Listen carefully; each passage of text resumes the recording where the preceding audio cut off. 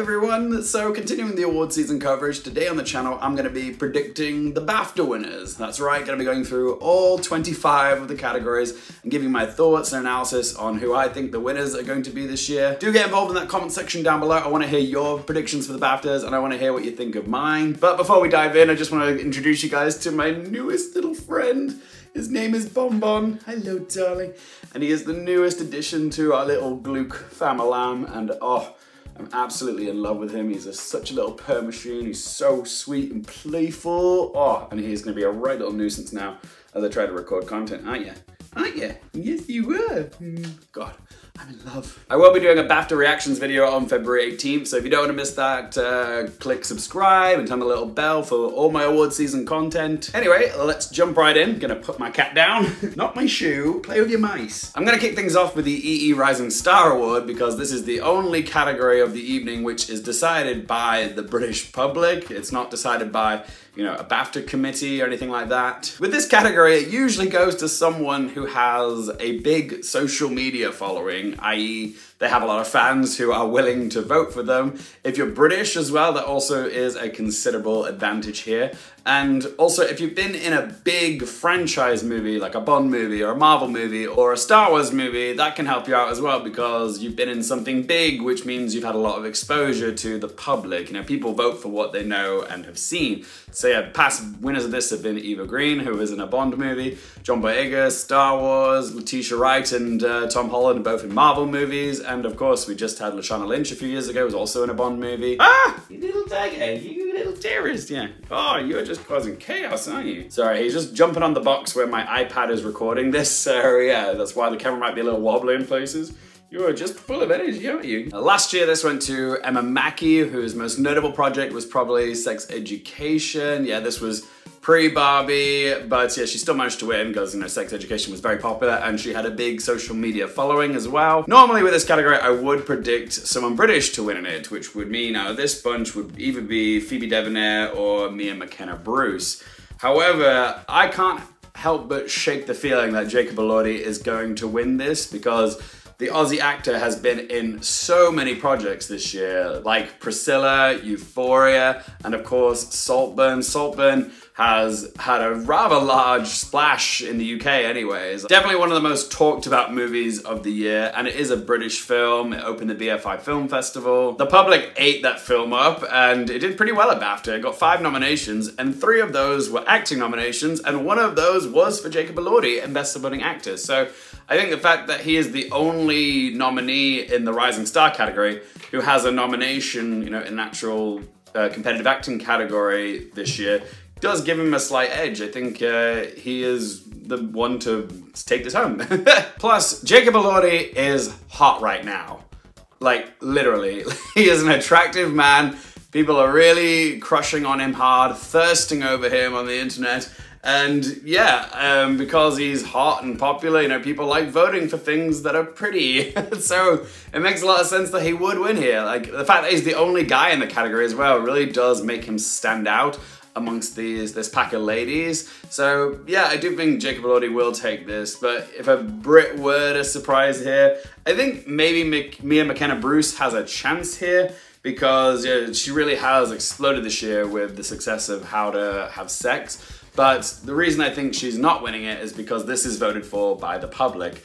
And Jacob Elordi's been around a bit longer. He's probably a bit more popular, been seen in more things than Mia McKenna Bruce. And yeah, this isn't voted for by, you know, a BAFTA committee or even critics. It's voted for by the public. So it's essentially a popular vote. So yeah, you just got to go who you think is the most popular, I think. And to me, Jacob Elordi ticks the most boxes, he makes the most sense. So yeah, I'm gonna predict Jacob Elordi. And if he does win, he'll be the first non-British person to win this category since Kristen Stewart won in 2009. The Saltburn effect strikes again. Okay, so next up we have actor in a lead role, and the obvious pick for this category is Cillian Murphy for Oppenheimer. Oppenheimer got the most nominations of any film at both BAFTA and the Oscars. It got 13 at both. And I am expecting Oppenheimer to continue its award season dominance at the BAFTAs. I think it will be the biggest winner of the night at BAFTAs. Last year, the most nominated film at BAFTA was the biggest winner on the night. That was All Quiet on the Western Front. It was nominated for what, 14, ended up taking 7 home.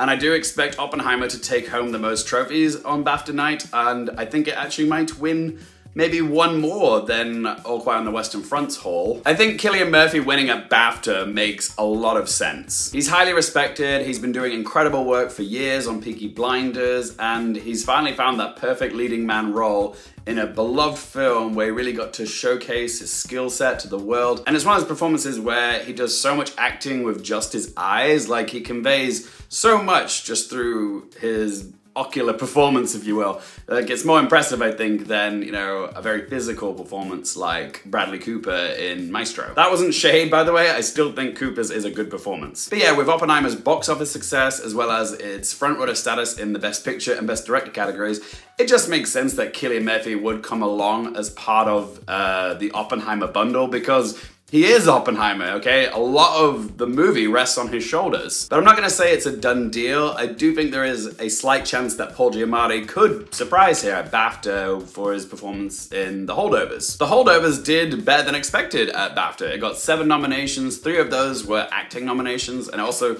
showed up surprisingly in the Best Director category as well. The film is clearly liked by Bafta, and Paul Giamatti is someone who's very well respected in the industry. He hasn't actually been nominated at Bafta prior to The Holdovers, so it's not like he's overdue there. But yeah, I don't know why he was snubbed for the year that Sideways came out. But he has won the Critics' Choice Award and the Golden Globe in the musical comedy category, so I can't rule him out winning at the Baftas. He's got the momentum right now, and there's every chance he could ride that wave to a victory at Bafta as well. I'm gonna say this now, if Paul Giamatti does end up winning the Bafta, then I think that's highly indicative that he's gonna go all the way and sweep the rest of awards season at SAG and the Oscars, because Bafta really does feel like his biggest obstacle to overcome, but Cillian Murphy has the added advantage of being the lead performance in, you know, the Best Picture frontrunner at Bafta. Part of me really wants Best Actor to be a race, and if Paul Giamatti wins at Bafta, then it's not really a race anymore. So yeah, Cillian Murphy needs to win here, so it feels like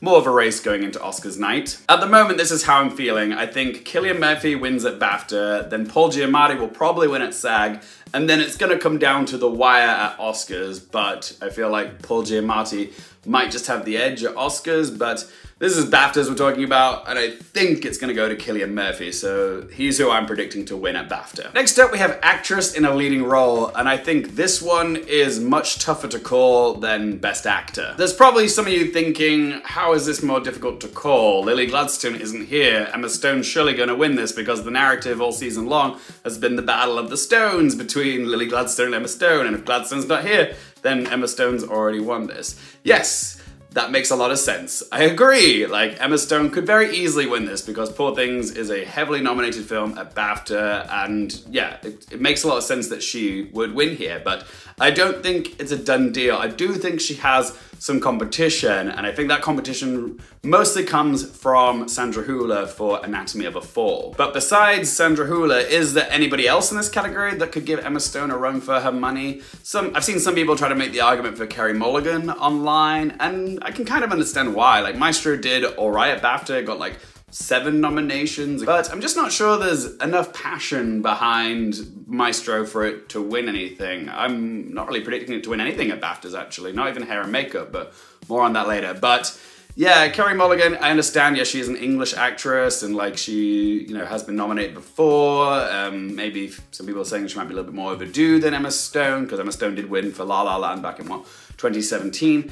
But yeah, Poor Things just has so much more going for it. It has more nominations and there's more visible passion for it. So yeah, I feel like Emma Stone is more likely to win. But no, I don't see anyone surprising here like Fantasia Barrino or Margot Robbie or Vivian Oprah. Like, the only person who I think is a credible chance of, you know, spoiling here is Sandra Hüller for her performance as Sandra in Anatomy of a Fall. I've been saying for a few weeks now that I genuinely think Sandra Hüller is a dark horse to go all the way and win Best Actress at the Oscars.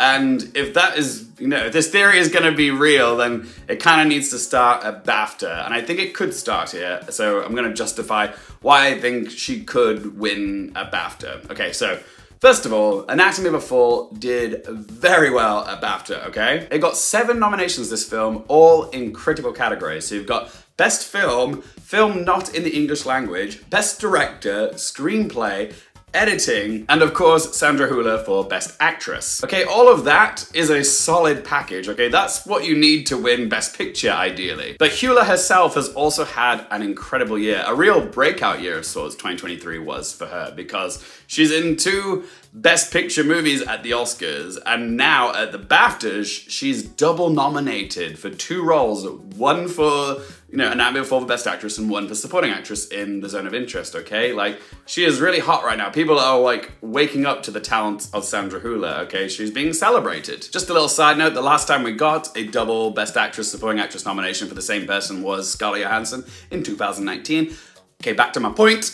But yeah, the fact that Sandra Hüller managed to get 2 acting nominations in the same year really does illustrate that she does have a lot of support from the European voters at Bafta. Could she be like an Emmanuelle Riva for Amour or Marion Cotillard for Le Vie en Rose? Bafta is more likely to give Best Actress to a non-English speaking performance than, say, the Oscars are. And between the 2 films that she's nominated for, The Zone of Interest and All of Us Strangers, those 2 films combined have 16 nominations. So maybe some Bafta voters will be thinking, well, maybe we should be championing Sandra Hüller here. The win for Anatomy makes more sense than The Zone of Interest because of her previous nominations at Golden Globe and Critics' Choice for Anatomy. She did miss at SAG for Anatomy of a Fall, but she was kind of expected to miss there because they very rarely nominate performances that aren't primarily in the English language. But what really makes me think that Sandra Hüller could pull off a surprise win at Bafta is that her performance in Anatomy of a Fall really does feel like a performance that Bafta would go for.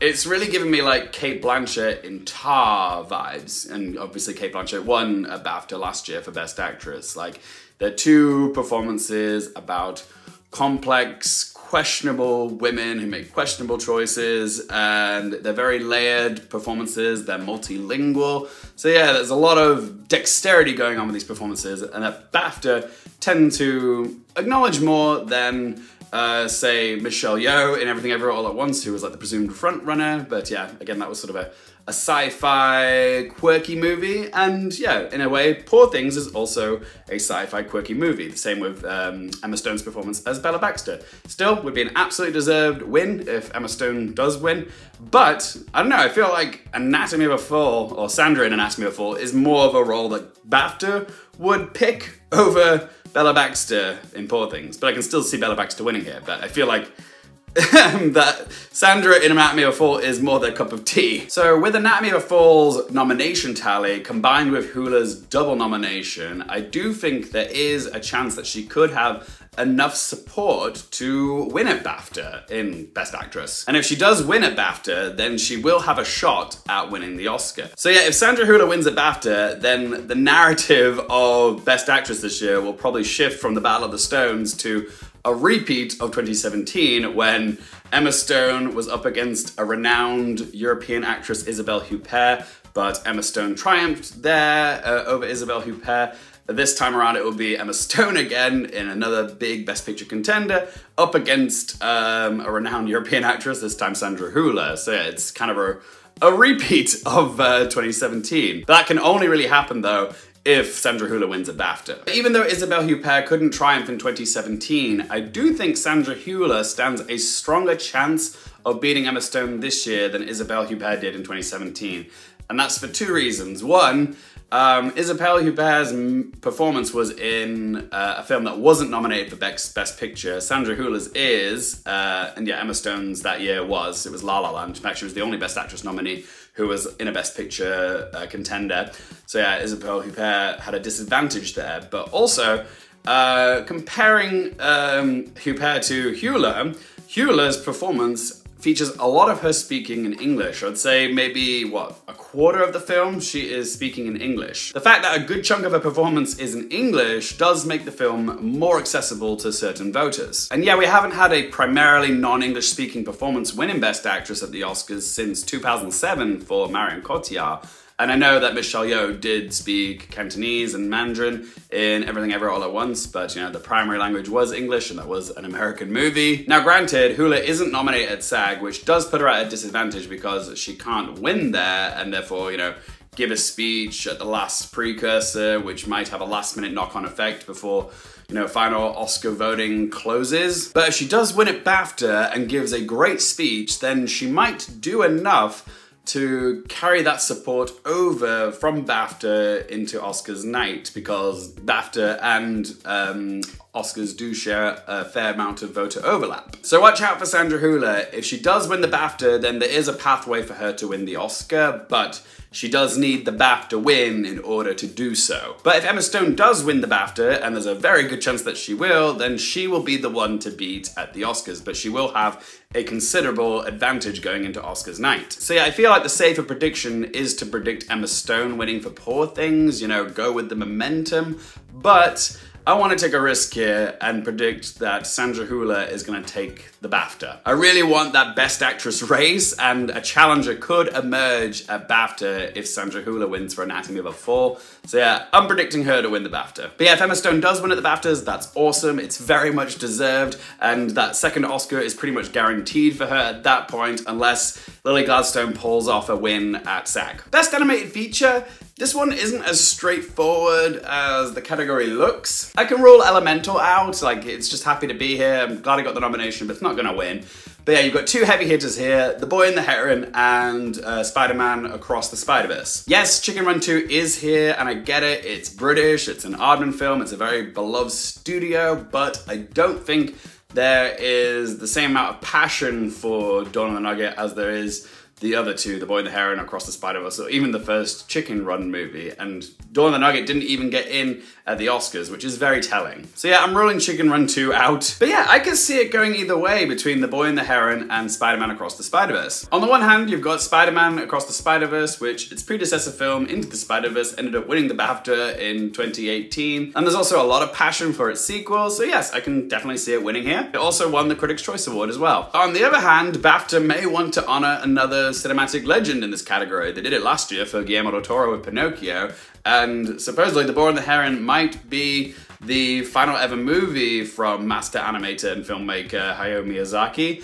so maybe they'll feel more inclined to give him some acknowledgement because they may not get another chance. But remember, they are just rumors. It might not actually be his final ever film. I think it's pretty close, but I'm gonna go with Spider-Man Across the Spider-Verse because it did get the nomination for Best Original Score. It has one more nomination than The Boy and the Heron, which I think gives it a slight advantage. Next up is Best British Animated Short. Now, just for the record, I haven't actually seen any of these shorts, but I have watched the trailers today, which is what I'm basing my prediction off. My knee-jerk reaction to this category was to go for Crab Day, simply because the last 3 years in this category, it's gone to a film which, features an animal name in the title. So think The Boy, the Fox, the Mole, and the Horse, or Do Not Feed the Pigeons, or The Owl and the Pussycat. And from looking at the trailer of Crab Day, it's very cute. It's minimal and expressionistic, but also kind of charming too. Then there's Wild Summon, which got the nomination at Cannes for Palme d'Or for Best Short Film.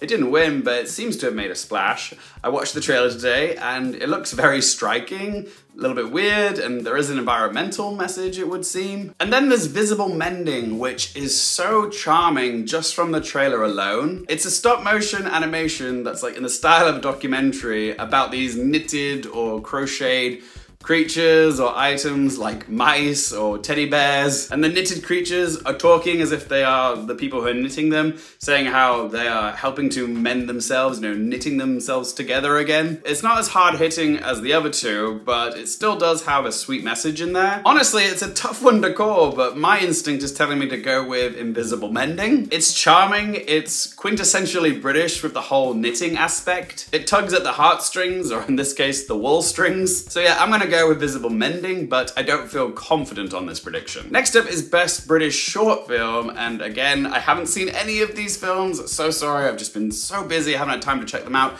But yeah, my instinct is to go for Yellow, because I thought Yellow was gonna get into Best Short at the Oscars. It didn't, but yeah, I still think it could win at the BAFTAs, so yeah, that's what I'm going for here. Next up is Best Original Screenplay, and I think this one is going to be an interesting category because Barbie has officially moved from Best Original Screenplay to Best Adapted at the Oscars, and I'm wondering, is that going to affect BAFTA voters and how they're gonna predict original screenplay. Are they gonna go with Barbie in original now?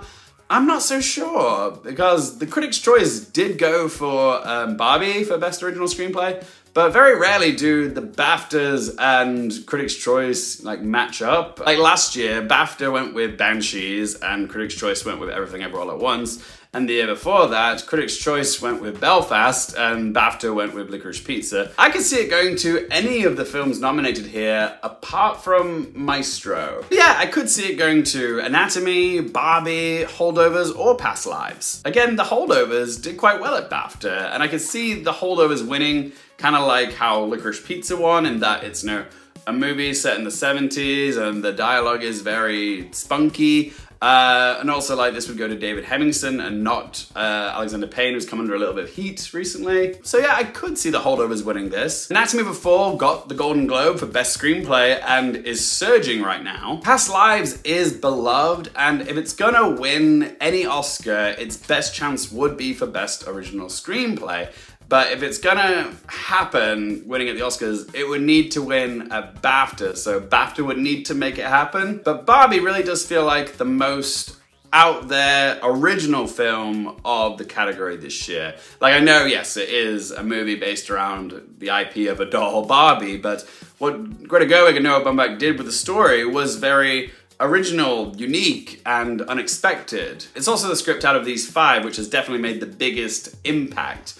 Culturally, I mean, not emotionally. Like, Past Lives hits so much harder emotionally. At least it did for me anyways. My instinct is telling me to go for Anatomy of a Fall because it seems a little bit more serious than the Holdovers. Like, the BAFTAs like to hold themselves up as having like really superior taste sometimes, and I'm just not sure if enough of the voters will view the sweet, cuddly, cozy Christmas movie as more serious fare than the thrilling courtroom drama Anatomy of a Fall. My heart is actually saying to go for Past Lives because part of me really wants to believe that the collective mentality of the BAFTA votership wants to go for Past Lives and give it something somewhere. Of course, there's no evidence to suggest that at all, and it seems foolish to predict Past Lives, but there's a little part of me that thinks maybe it could happen. But yeah, I'm still not convinced that it's going to happen, but I would love, love, love to see Past Lives pull off a surprise win here. I just don't have the confidence or the balls to say that it's definitely gonna win Best Original Screenplay. So yeah, I'm gonna go with what I think is a slightly safer prediction and predict Anatomy of a Fall to win here. Best Adapted Screenplay. Now, there is a part of me here which thinks that BAFTAs might do their own thing and give it to Andrew Haigh for All of Us Strangers. That film has been surging here for the past few weeks. Like, people have really been talking about All of Us Strangers. There is so much adoration for that film, and there's part of me that thinks that maybe that could result in a screenplay win for Andrew Haigh. It's already won the Best Screenplay at the British Independent Film Awards as well. But yeah, All of Us Strangers doesn't feel like an assured prediction in this category. I know American Fiction has a great screenplay, but this was the only nomination that American Fiction received at BAFTA, illustrating that it's not as much of a hot property here at BAFTA than it is across the pond, so I don't think it's gonna win Best Adapted Screenplay. At least, not at BAFTA anyways. Oppenheimer, I know it's the BAFTA's darling this year, but I don't think they're gonna be like, okay, let's give Christopher Nolan everything. He's getting Best Director, he's probably gonna get Best Film, so I think they're probably gonna wanna spread the love around. Plus, I don't really think of Oppenheimer as a screenplay movie, even though the screenplay is fantastic.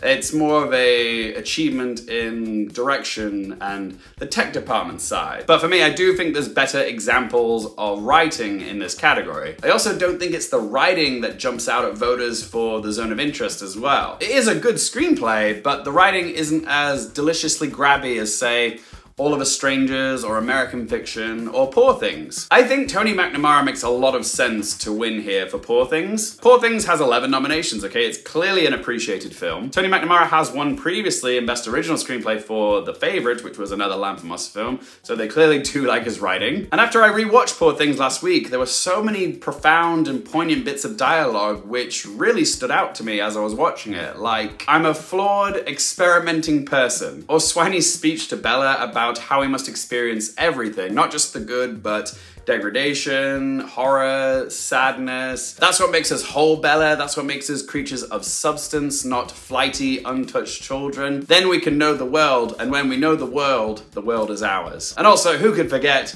I must go punch that baby. And yes, the writing in Poor Things might be a little bit more blue than the favorite was, but the writing really does come alive off the page and onto the screen in Poor Things. So I think they are going to go for Tony McNamara for Poor Things for Best Adapted Screenplay. Best Documentary. I'm going with 20 Days in Mariupol. It got the PGA Best Doc nom and it got in at the Oscars as well. It's also very topical and timely given that it's about Russia's invasion of Ukraine. It's just a little bit more urgent than a documentary about Wham or Michael J. Fox. I feel like if anything's gonna surprise it might be Beyond Utopia, but 20 Days in Mariupol makes so much more sense to me. Best film not in the English language. I actually think this is gonna be a pretty close one. Either Anatomy of a Fall continues its sweep, or The Zone of Interest manages to win here because it's got the home turf advantage of it being a English film, and yeah, this is probably how they would best award Jonathan Glazer if they really want to give him a Bafta. But I'm still going to predict Anatomy of a Fall to win in this category because one, it's a little bit more accessible than The Zone of Interest is, and two, Anatomy of a Fall is also nominated for Best Film at Bafta, and The Zone of Interest isn't, which I think gives it a slight edge. It just indicates there's a little bit more passion for Anatomy of a Fall if it got into Best Film and The Zone of Interest didn't. But yeah, it wouldn't be all that surprising if The Zone of Interest managed to pull off a win here. Next up is Best Casting, and in the 4 years that this has been a category at the Baftas, I have correctly guessed this category 0 times. This category has only been in existence since 2019, so we've only got 4 years worth of stats. I've not been able to figure out a pattern here yet as to what BAFTA considers to be the best casting of each year. The 4 recipients of this award have been Joker, Rocks, West Side Story, and Elvis. There's not much there in terms of patterns we can gauge or common occurrences. They're all very different films from one another. But yeah, when I was looking at those 4 previous winners, the only things where I could kind of like lump them together were the fact that Joker and Elvis were both films that centered around one big sensational performance, like getting the casting of that one main character just right. Rocks, on the other hand, was a relatively low budget ensemble film, but it also was released during the pandemic. And then there's West Side Story, which is a Spielberg musical, which does have a diverse range of performances, but the film wasn't nominated for Best Picture or anything. So it's really hard to know what they consider to be the best casting. Like, there's no rhyme or reason between all these winners in this category. I could see All of Us Strangers or How to Have Sex here winning in the same way that Rocks did. It could go to How to Have Sex because it did win Best Casting at BIFA, the British Independent Film Awards, and Rocks also won Best Casting during its year, so maybe How to Have Sex will be a repeat of Rox's victory. I am kind of surprised that The Holdovers made it into this category because it pretty much is just a 3-person ensemble, that film, but the casting of that film was essential to The Holdovers' success, and it is a remarkable piece of casting, really, and all 3 of those performances went on to be nominated individually at BAFTA as well. Killers did make a lot of sense to me. That was until I realized that BAFTA didn't even nominate Lily Gladstone or Leonardo DiCaprio for Best Actor or Best Actress, which makes me think, why would they give it the win for Best Casting if they're not going to acknowledge the 2 lead performances from that film? So yeah, the snub of Gladstone, and to a lesser extent Leonardo DiCaprio, has really thrown me off there, but is Killers of the Flower Moon going to go home empty-handed on BAFTA night? It could be quite likely, unless they feel obliged to just give it casting so Killers of the Flower Moon wins something. Yeah, if Killers did manage to pull off a win for casting at BAFTAs, then I wouldn't be upset, because the casting is phenomenal in Killers. It's just the exclusion of Gladstone and DiCaprio makes it hard to believe that they're gonna go for it. And All of Us Strangers has 2 performances from the film nominated, but not the lead for Andrew Scott, which is so baffling, which just adds more confusion to the mix, but that film is just so beautifully casted. Everyone is pitch perfect in that film. Everyone's performances harmonize with each other so beautifully. And then part of me thinks that Anatomy of a Fall could win this in the same way that Joker and Elvis won in this category. Because Anatomy is one of those films that's bolstered up by a core central performance, which is a tour de force of acting from Sandra Hüller, and also the supporting players are also terrific in this, and it would be so lovely if Anatomy did win this, because then Milo Mercado-Grana would sort of be acknowledged, you know, for his amazing performance, and he's been overlooked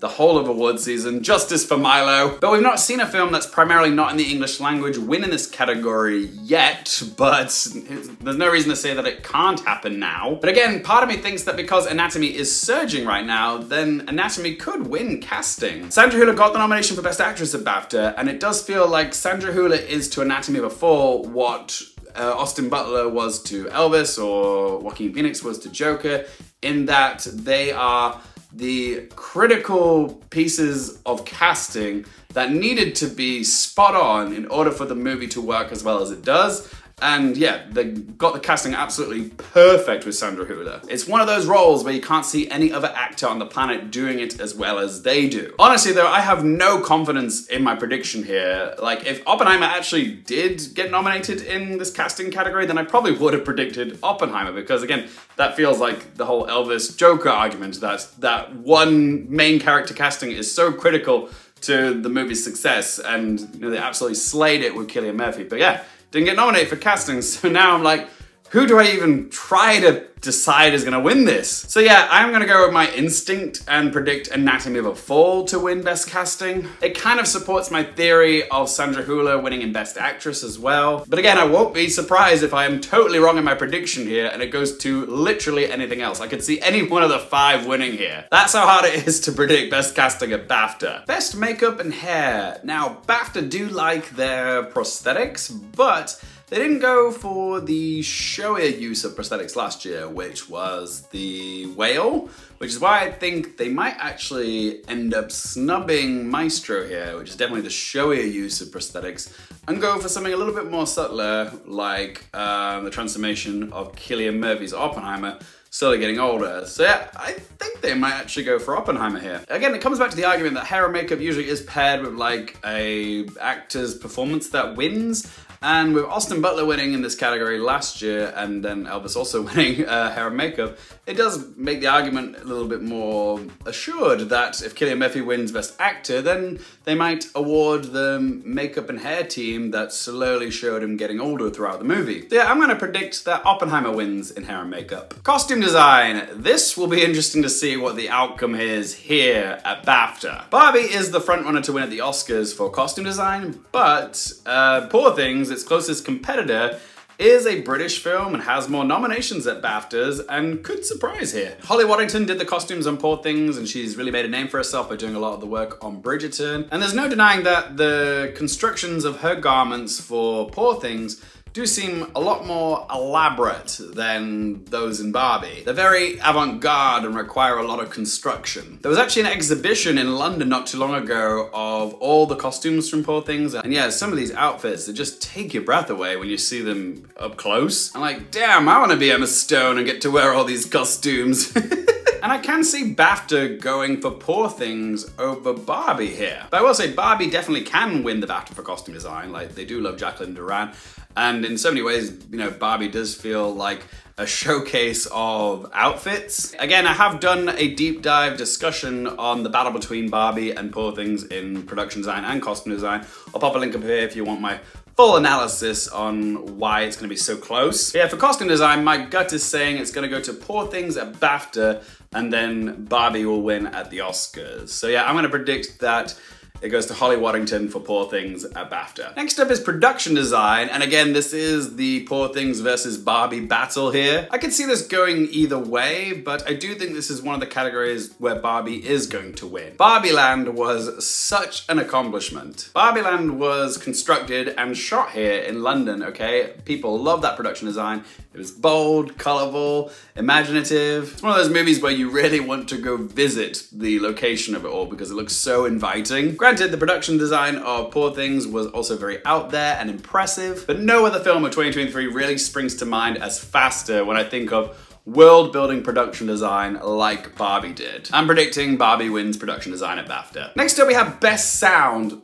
Oppenheimer, duh. Like, the film has an atomic bomb in it, okay? Need I say more? Let's move on. Cinematography. I mean, Oppenheimer, again. Come on, Hoyt van Hoytema, it is yours to collect. Moving swiftly on, editing. And again, Oppenheimer again. Jennifer Lame can't be tamed, okay? She's winning for editing. That's like a triple whammy of Oppenheimer wins, and it just makes sense because these are like the easiest categories to call. If anybody else wins in any of those three categories, I will be shocked. Best special visual effects, which sounds incorrect when I say it out loud, but that's the name of the category. This is harder than I thought because Oppenheimer wasn't nominated here, and normally Christopher Nolan movies do dominate in the visual effects category, like Inception, Interstellar, Tenet, they all won here, but yeah, Oppenheimer wasn't nominated. The only Best Picture contender in this category is Poor Things, but I'm not sure that Bafta would go for it because visual effects don't really spring to mind when I think of Poor Things. The visual effects in Poor Things are more used for refining more than anything. I can't see Bafta going for Guardians of the Galaxy Volume 3. Mission Impossible would be a cool win. A lot of people have seen it. Napoleon also could win here. It did alright at Bafta. It got 4 nominations, which means people have seen it, and I know not everybody loves the film, but the nominations do imply that they do have some respect for certain departments of the film. So I could see Napoleon winning in this category. The Creator would actually be my pick to win in this category because the visual effects on the AI little girl character were seamless, but I'm not sure if enough people have seen The Creator. It's just not as buzzy as some of the other films in this category, which makes me feel like it's probably more likely to go to Napoleon or Mission Impossible. It might be a bit of a bold pick, but I'm actually going to predict that Mission Impossible wins in Best Visual Effects because it was a big summer blockbuster movie with a lot of jaw-dropping stunts and lots of people went to go see it. Probably more so than Napoleon, I think. When I factor in the word special to the special visual effects title of this category, it does make me think about the practicality of the set pieces in Mission Impossible Dead Reckoning Part 1. Like, they actually crashed a train for real in Derbyshire, and it made the national news, so it had good exposure, and it makes me think that it's gotta be Mission Impossible, right? So yeah, I'm gonna be bold with this prediction and go with Mission Impossible. Best Supporting Actress, not too much to discuss here. It looks very likely that Divine Joy Randolph is gonna continue her sweep in this category. If anybody else won, it would be a shock at this point. But yeah, Divine Joy Randolph has been an unstoppable force in this category this year, so I think she's winning the Bafta. Imagine though if this is where they decided to award Sandra Hüller for Best Supporting Actress for Zone of Interest, not Anatomy of a Fall. That would be Gagatronic. I would love to see Claire Foy win here. That would be my wish pick in this category, but I don't think it's gonna happen. This is, after all, the year of Divine Joy. Best Supporting Actor, it's gotta be Robert Downey Jr. for Oppenheimer. He's also having his moment like Divine, and I think he's gonna continue his sweep here. He's part of the Oppenheimer bundle, and I feel more assured about Robert Downey Jr. winning for Supporting Actor than I do Cillian Murphy for Lead Actor. If someone were to surprise in this category, say Ryan Gosling for Barbie, and then yeah, that would be a gag, and it would certainly make the race a little bit more interesting going into Oscars, but yeah, I don't think it's gonna happen. I feel pretty confident that Robert Downey Jr. is going home with the Bafta. Outstanding debut by a British writer, director, or producer. This category is chosen by a jury of industry experts and not the whole Bafta voting membership. Last year, it felt very obvious who was gonna win this category. Charlotte Wells for Aftersun just made so much sense, but this year it's not as clear, I'd say.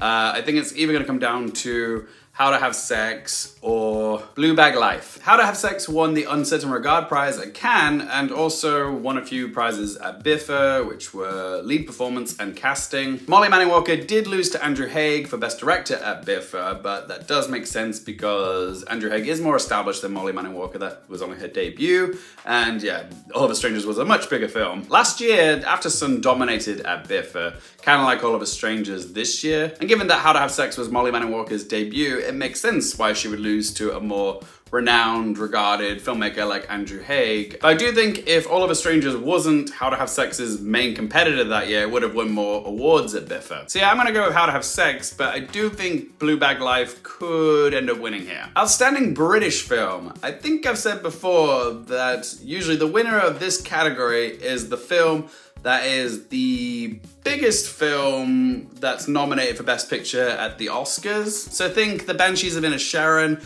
Belfast, 1917, The Favourite. So logic dictates that Poor Things is going to win in this category because it has the most nominations out of this bunch of films at both BAFTA and the Oscars. It's also up for Best Film at BAFTA. No other nominees in this category are. But I do think there is like a teeny tiny chance that maybe All of Us Strangers could surprise here and win Best British Film because of how much love there is for that film. And it did pretty well with its nominations.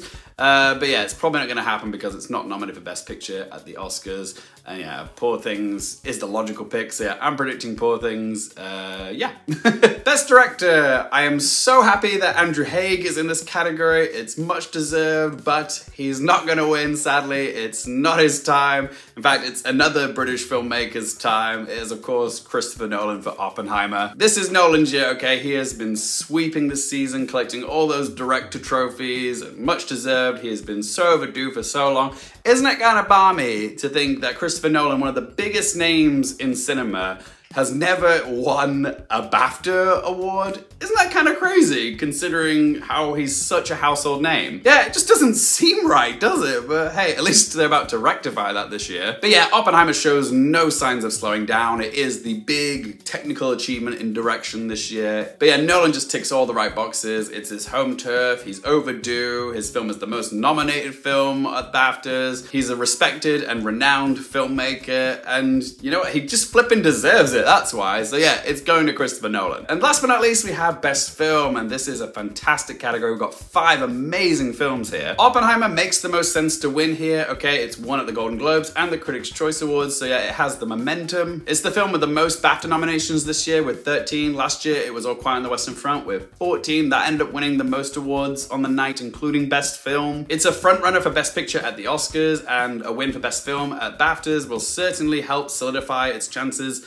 of being the eventual Best Picture winner at the Oscars. Again, it just makes sense as well that if Christopher Nolan is like a lock for Best Director, then you would think Oppenheimer makes a natural pairing for Best Picture as well. But could we see a surprise here? I'd like to entertain the idea that Poor Things could win here, but Poor Things is pretty much a lock to win Best British Film, so there's less incentive to, you know, crown it twice if it's already winning in Best British Film. And a lot of people really do love Oppenheimer, so I don't know why they'd want to award Poor Things twice. Plus, Yorgos Lanthimos was shockingly snubbed in Best Director, so that doesn't help. And it's a similar problem for Killers of the Flower Moon. Like, it managed to receive 9 BAFTA nominations, but it missed in some critical categories like Best Actor, Best Actress, Best Screenplay, and Best Director for Martin Scorsese. So yeah, a win for Killers doesn't seem very likely to me. The Holdovers got a lot of critical nominations. It got 3 for acting, it got Screenplay, and shockingly in for Best Director as well. Could it surprise?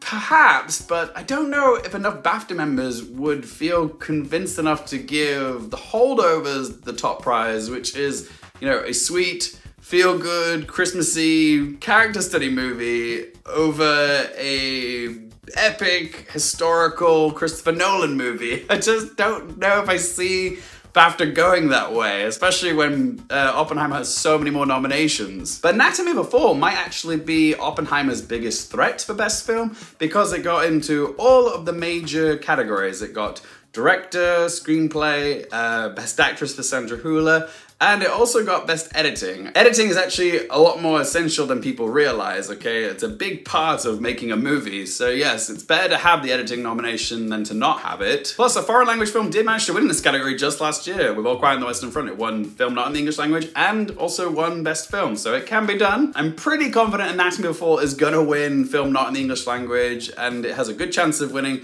Best Actress, Best Screenplay, and Best Casting, so it's gonna do well on BAFTA's night, but I just don't think it's gonna quite beat Oppenheimer for Best Film. Like, it does have everything it needs to win Best Film, but Oppenheimer just has everything it needs and more, okay? It just makes so much more sense, and it's been collecting so many top prizes over award seasons. It has everything going for it. It's a bigger competitor, and it hasn't missed anywhere. It's a safer, more logical pick for Best Film at BAFTA. I'm predicting that it's gonna be the biggest winner at BAFTA. I'm predicting it to win in 8 categories this year. That's 1 more than All Quiet on the Western Front last year. And yeah, I'm predicting that Christopher Nolan's Oppenheimer is gonna win Best Film at the 2024 Baftas. But as always, guys, just one bloke's opinion. I wanna know, what do you think of my Bafta nominations? And what are your Bafta predictions? Let me know in the comment section down below. If you have enjoyed this video, help me out with a little thumbs button. If you guys want more movie, TV, and Oscars related content, don't forget to click subscribe. And as always, thank you guys so much for watching. For more things related to movies, TV, the Oscars, and popcorn culture, I'm Luke Harefield, and I'll see you next time. And that's what happens when I throw my left. Shambles.